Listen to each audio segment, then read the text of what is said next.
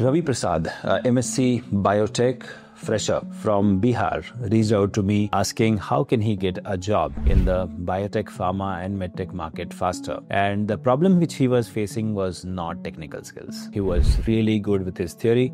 He was really good with his technical aspects, understanding of the subject and everything in between. Now, where he was lacking. There were two aspects because of which, even though he was getting inside the interview, he was getting rejected. So that I'm going to share with all of you, and also a message to all my students out there. See, first thing, landing an interview is very, very crucial. And if your CV is not AI friendly, ATS friendly, if the AI of the ATS cannot analyze your CV, you will not get the job. So make sure that your CV is PDF format, not an image, okay, or not a image converted as a PDF. Now, the second thing is the mistake Ravi Prasad was doing is while he was giving the interview, so we conducted some mock interviews.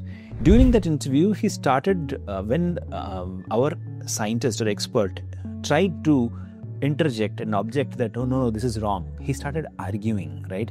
So during the interview, if you start arguing without data, okay, you're free to argue, but argue with data, or you start over claiming, or you can't explain your own work. Okay, these are all red flags. And that is where he was not getting the job. So even though he was technically good, he didn't know that he should not argue with the scientist. He should not start showing off his knowledge. Instead, he should have that attitude or ability to learn. Okay.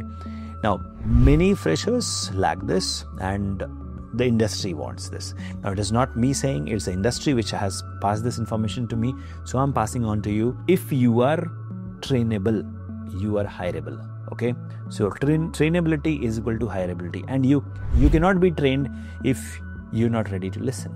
If the reviewer interjects and tries to confuse you and you start arguing, right? So during the interview, stay polite, understand the question, answer, don't answer with presumption, understand, listen carefully. Take 1 minute time and then answer, that's fine. But do not try to argue, and improve on your communication skills, specifically English communication skills, because most of the companies are in South India and they have English as the main language. So you cannot really survive there if you don't know English. So if you have a learning ability and if you are trainable, you are hireable. And that is where most companies are ready to hire you. All the best.